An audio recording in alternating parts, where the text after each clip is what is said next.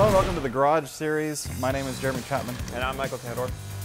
So today we have a special show in store. We're going to talk about one of the new features for Office 365 and self-service BI. That's right. So we're going to take a look at a very exciting new service called Power BI for Office 365. So whether you're an IT pro or a small business or even a student, you won't want to miss today's show. But before we get started, let's have a look at today's trivia question. What is the name of the feature that does natural language query as part of the Power BI service?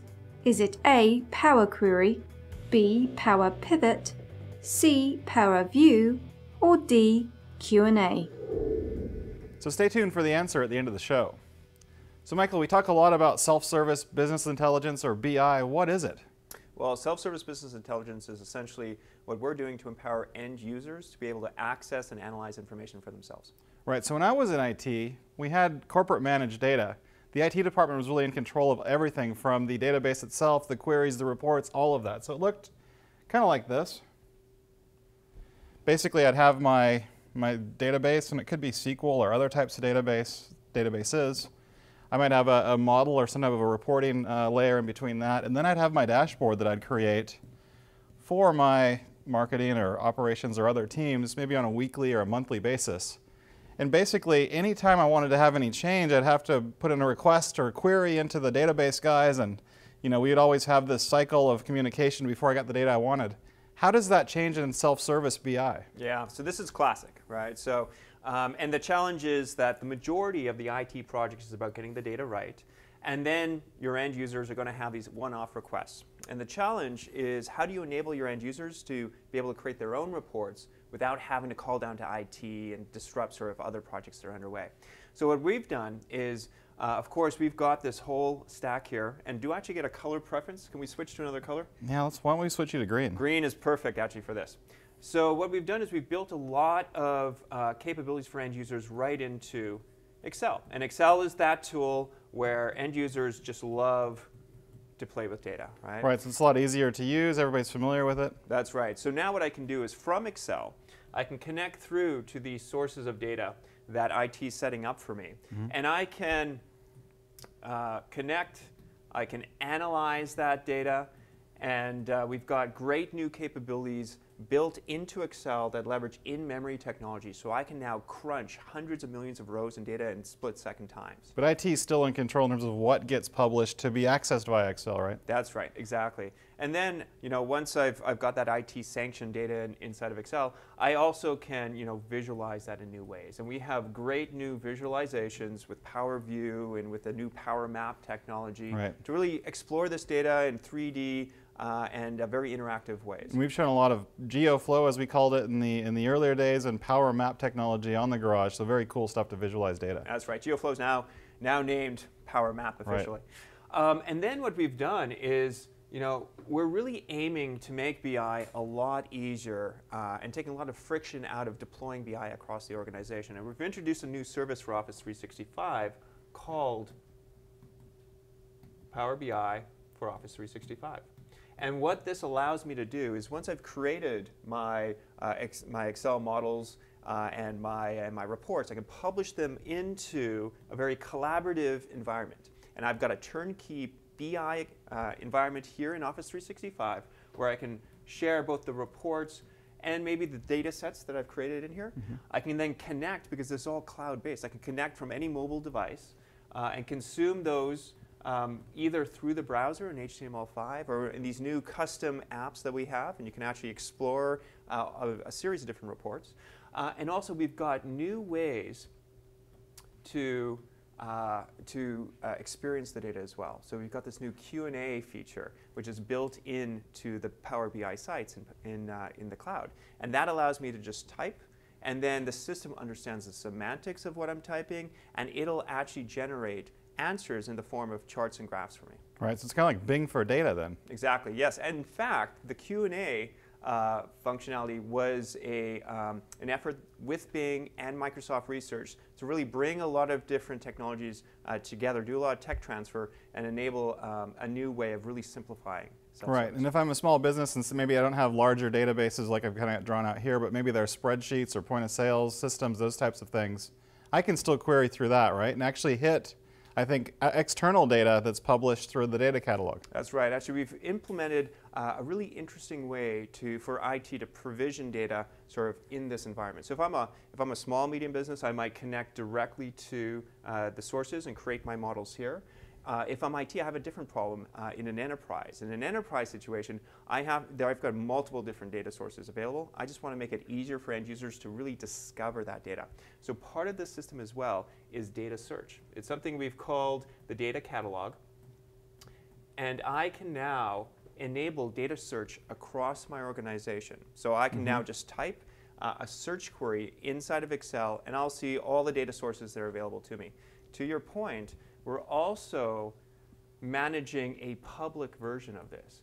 And with this, we've got lots of partners like Dun & Bradstreet, as well as we're indexing data such as from Wikipedia. There's lots of data sources out there, the data.gov initiative. So now it's much easier to discover and bring this data inside Excel as well.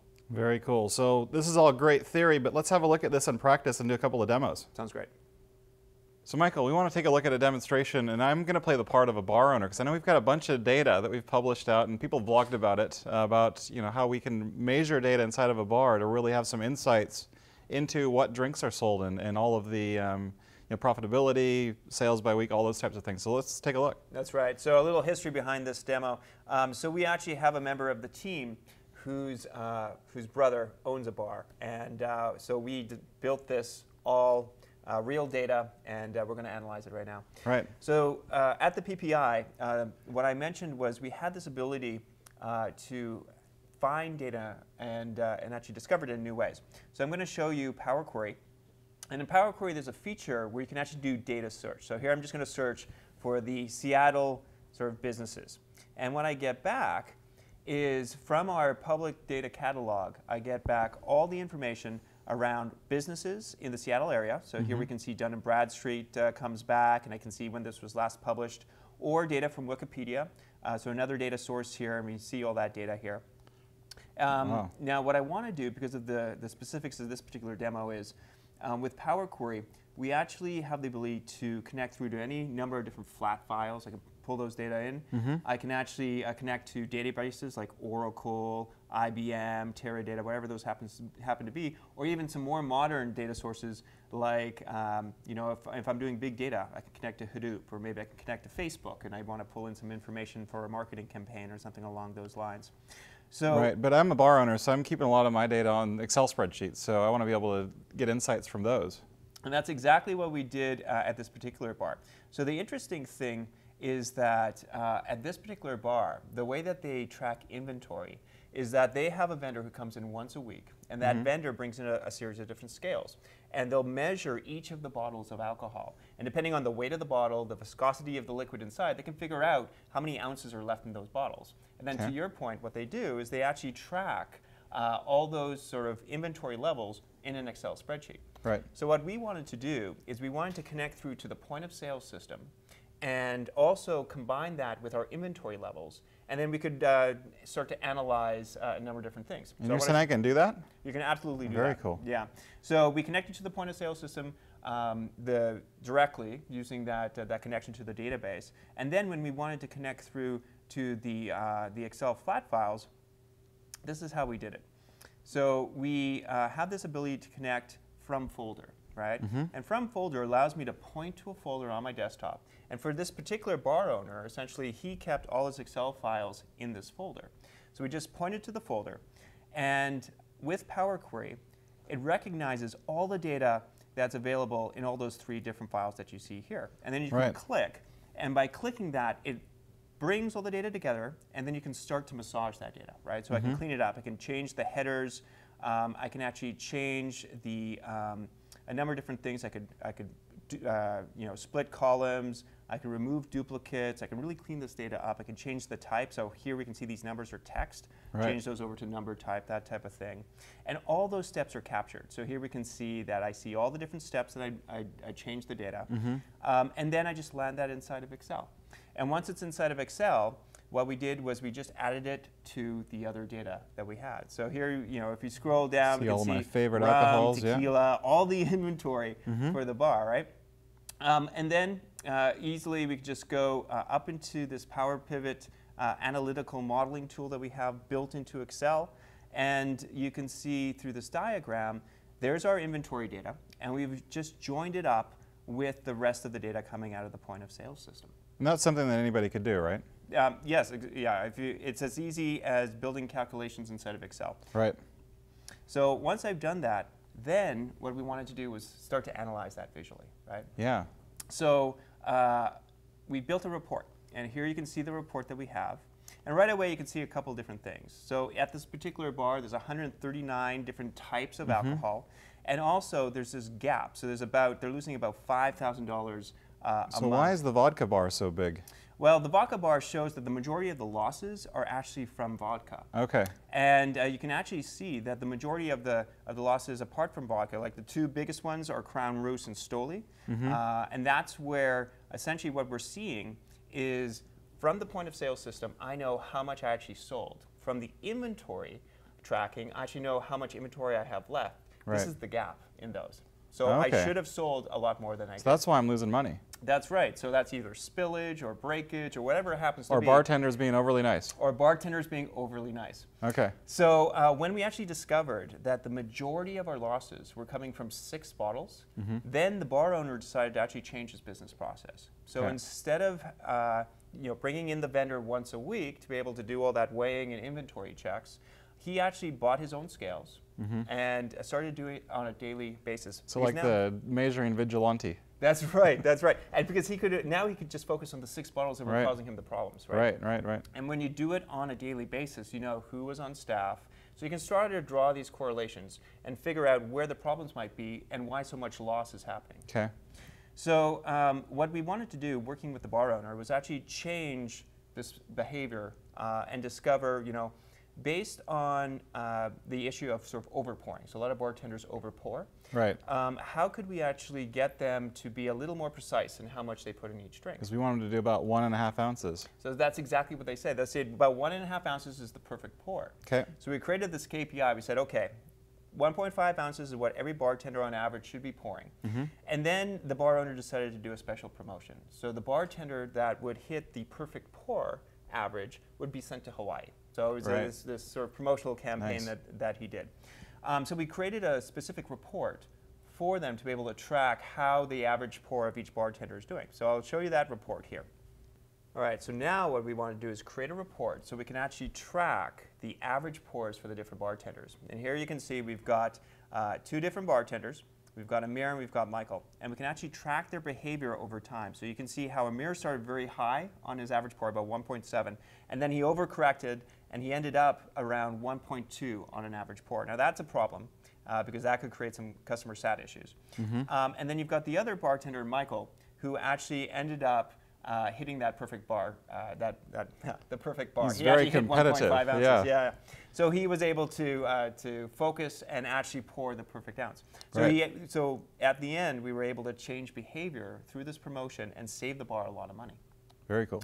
Now the next challenge is, well, how do I, as an employee of this bar, track how I'm doing in the contest?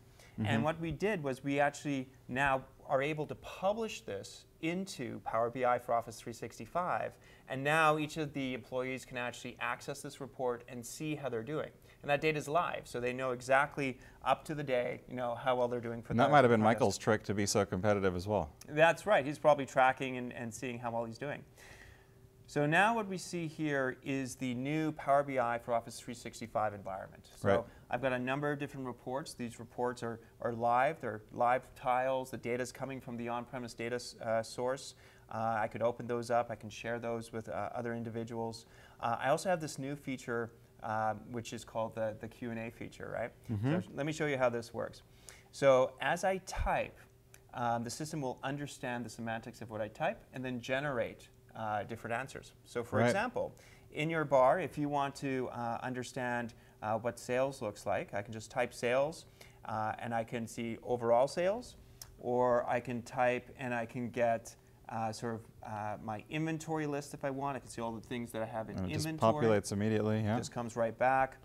Maybe going back to sales, maybe I want to see sales by month. By month, and then okay. I've got it broken down. Makes sense. Or maybe sales by week.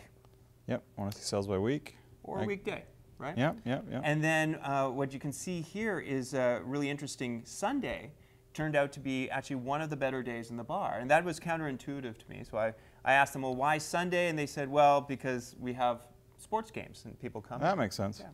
So also I can look at sort of the brand names that I have on hand. So these are all the different Crown Rouge, Bud Light. We can take a look at the profit for each of those. So we can see Bud Light is by far our most profitable alcohol in the bar versus, say, Crown Rouge, which is about half as profitable. And then if I want to take a look at how much, you know, I've always wanted to know if beer or vodka was more profitable. Well, you can actually take a look at, beer or vodka in terms of, how much inventory I have on hand here. So I can actually see side by side. And the interesting thing with this is that the system actually understands the semantics of words like versus, right?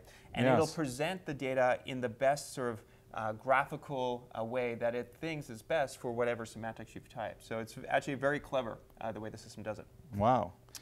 And in addition to all that Q&A stuff, we can also use devices like this, right? Because I know there's a mobile story around. That's right. So all those reports that we have published into the Power BI for Office 365 environment are now accessible right there in the mobile app that we have. So I've got my mobile app, and I can just drill into these reports using the local compute power and view into those. So I can see sales by day here, for example.